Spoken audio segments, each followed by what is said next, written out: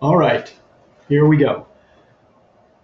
This is chapter 6 on the normal distribution.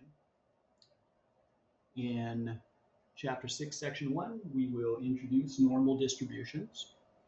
So we will first consider this mathematical equation where we obtain a y value by setting that equal to e to the negative x minus mu squared, all divided by 2 times sigma squared. And then all of that exponential expression is all divided by sigma times the square root of 2 pi. All right. So pi is approximately equal to 3.14. E is another transcendental number. It's approximately equal to 2.718. Mu, of course, is our population mean, and sigma is the population standard deviation. And as it says here in my little skeleton notes, we won't use this. That's right. We will not ever really consider this equation. We will instead rely on a freehand sketch of the graph of this function, which I have sketched right here. Now we're going to go over some various properties of the normal distribution curve. Property number 1, it is bell-shaped. Okay, so it's the highest at the middle, and then it slopes down on the left and right sides pretty fast. Number 2, the mean, the median, and the mode are equal to one another, and they are at the center of this distribution. So right here, we have marked off mu, but that is the exact value of the median and the mode as well. Number 3, the third property is that it is unimodal, meaning there is only one mode. Okay. All right. Number 4, it is symmetric. So that means that the left half and the right half of the graph look identical to one another. We were going to be using this feature or this property of the normal distribution curve quite frequently. So remember that the left half and the right half are identical.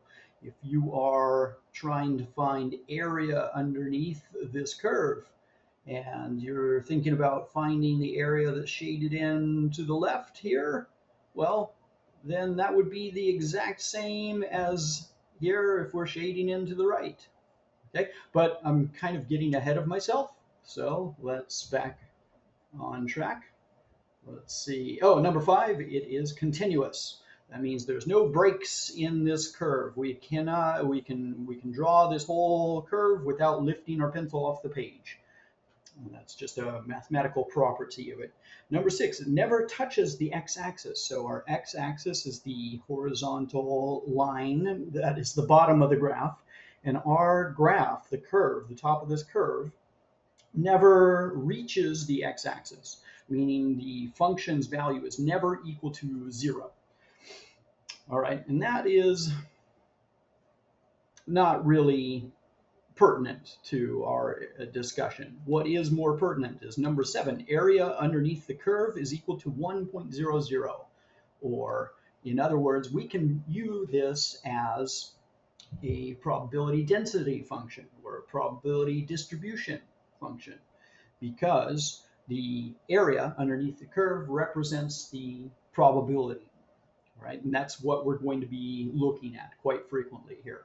And then going back up to what I have shaded in here, reshaded, well, we're going to go over the empirical rule. So we remember this, that the proportion of the area within 1 times sigma, that's what that says there, is approximately equal to 0.68. Or in other words, 68% of the area underneath this curve is in this range from mu minus 1 copy of sigma all the way up to mu plus 1 copy of sigma. So that is 68% of the area, right? Then, as you can see, it kind of says here, ditto, ditto, ditto, ditto. The proportion of area within 2 copies of sigma, the standard deviation, is approximately equal to 0.95. So you might remember the empirical rule says that this proportion right here, if you are within 2 copies of the standard deviation, so from mu minus 2 sigma all the way up to mu plus 2 sigma, that is equal to 95% of the total area underneath this function's graph.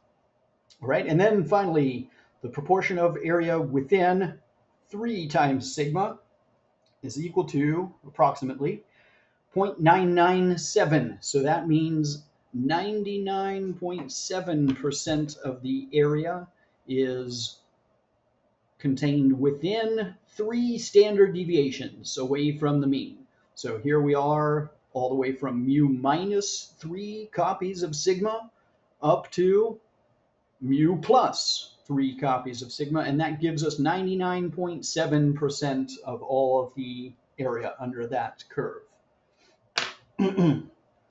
All right, so to avoid any further technical difficulties, I'm going to stop the video and then we're going to move on to the next page.